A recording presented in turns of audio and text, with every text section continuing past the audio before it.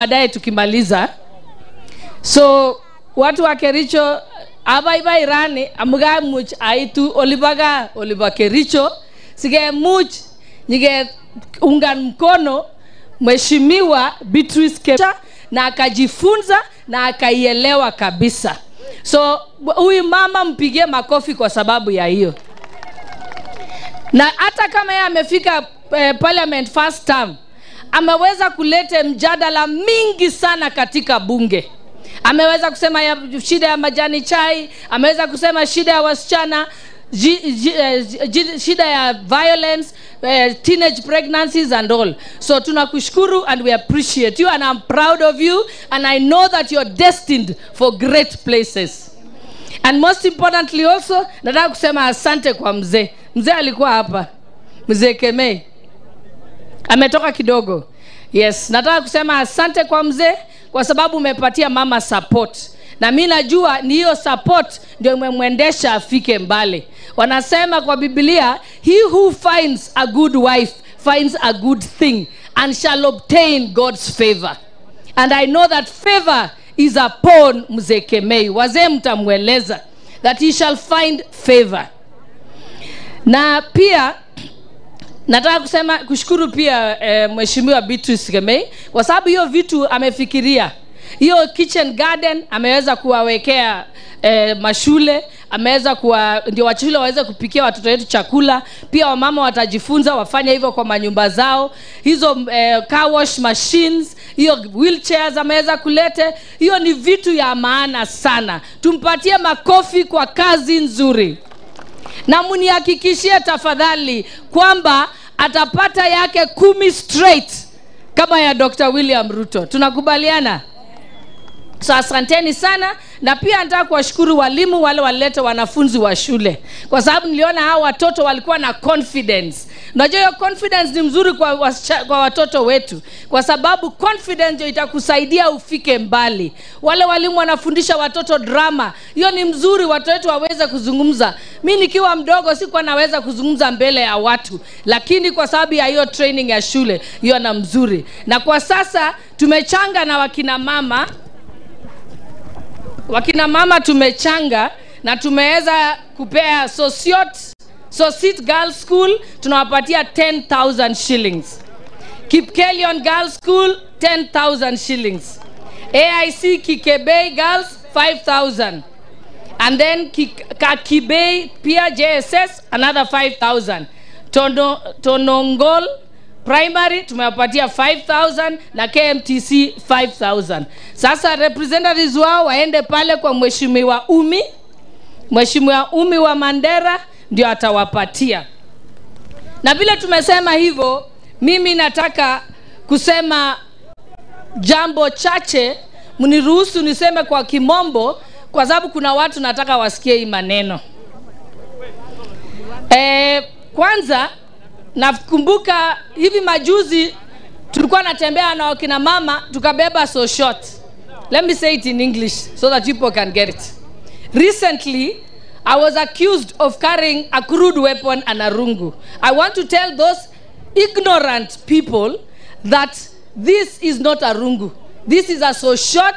It is a sign of leadership among Kalenjin women, and it's also used to wash a calabash which carries our milk, which is a thing of great blessings. So please do not insult our culture.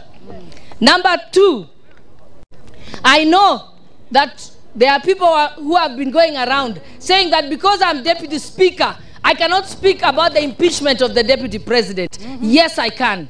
I am the deputy speaker. I am not the substantive speaker. I am also member of Uasin Gishu County. When I made those remarks, I made those remarks as member of parliament, not as deputy speaker. And I am not conflicted or biased in any way. Because you can only accuse me of bias if I speak like that while seated on the speaker's chair. I was not sitting on the speaker's chair. And I have no conflict of interest. I am not biased. And stop peddling that notion.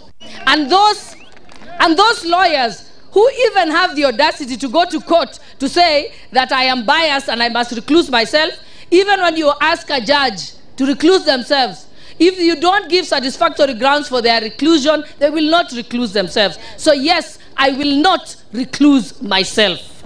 And I shall continue to speak as Member of Parliament of Uasin Gishu County, and I'm also the Member of Parliament of His Excellency the President. Yes. And if he has a problem, I have a right to speak up on his behalf. He voted for me, and I have no apologies to make. I also want to say that the issue of impeachment is envisaged in our Constitution.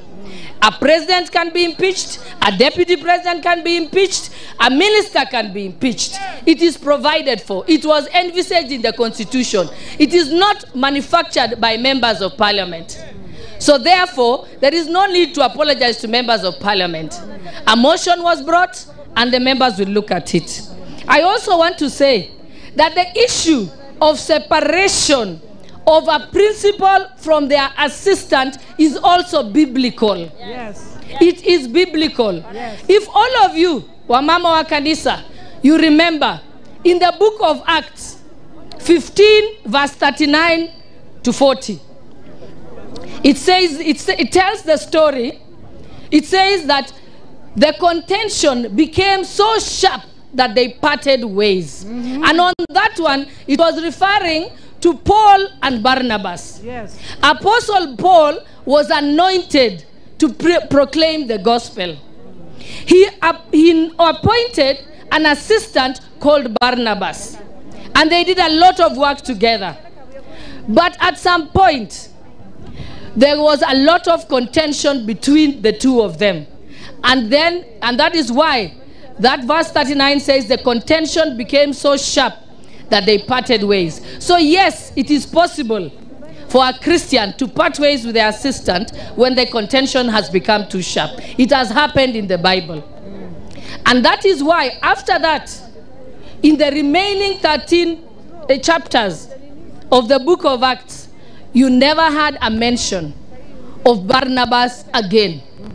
That will be the deputy president very soon. We'll never hear about him again. I also want to refer you to the biblical story in the Old Testament. Elijah was anointed as a prophet, and he appointed Elisha as his assistant. Elisha served faithfully and diligently and without complaining. And when eventually Elijah was taken to heaven on the chariots, Elisha took over his space. And because he had served diligently, he was anointed double portion to that of Elijah. So if you serve diligently as a principal assistant, you will receive double portion. William Ruto today served Uhuru Kenyatta with diligence and humility, and he was anointed double portion. The story of Elisha goes on. When Elisha took over from Elijah as prophet, he then was appointed Gehazi as his assistant. But Gehazi became greedy, and he was involved in corruption. He began to get gifts from Naaman, whom Elisha had refused. And what happened? He eventually was cursed, and he lived the rest of his life with leprosy. That is what happens to a principal assistant who ends up not serving their principal as is required by the Bible. And let me tell you, parting ways is biblical. Abraham parted with Lot. Abraham parted with Lot, and there was also Judas. Yes, Jesus parted with Judas Iscariot. So mekubali, can we part with Judas Iscariot? Tuachane na Judas wananchi? Nataka kuona wangapi wanasema tuachane na Judas. Wangapi wanasema tuachane na Judas? Asanteni sana. So kitu naomba mtuombee. Mungu atupe nguvu, afya njema na ujasiri kesho tukianza hii kazi yenye tunafanya, kwa sababu hii kazi sio sisi tumeanzisha, imetulazimishwa kwa sababu ya sheria. Na hata msilaumu President William Ruto tafadhali, because William Ruto is not in parliament. Hii ni kazi ya bunge na senate, na sheria chukua mkono wake, and that is what we have pledged to do. Na tunaomba Mungu pia, kama ana makosa itatokana, kama hako na makosa sheria itafuatuliwa. So tafadhali mtuombee for us, kwa sababu tunataka Kenya irudi bila kelele, ndio tuweze kuwafanyia kazi kama nyinyi wananchi. Saa hizi tunapambana na maneno ya uchumi, maneno ya kuhakikisha ende shule, maneno ya mahospitali. Hizo ndio kitu tunatakana kujiweka manane. So asanteni sana watu wa Kericho. Nitaendelea kurudi hapa, and next time Mama County tutakuja hapa kukuchangia extra money ya empowerment ya wamama hapa. Na mimi nataka ile group enye wamepata support leo kutoka Mama Beatrice Kemei, nataka team yenyu muangalie wale watafanya kazi vizuri, wale wataweza kuendeleza biashara vizuri, na wale watakuwa number 1, I will come and see their project na tutawaongezea pesa. Asanteni sana, Mungu awabariki, na asante kwa ule bishop aliomba na sisi. May God bless you. Wacha pesa ile teams delete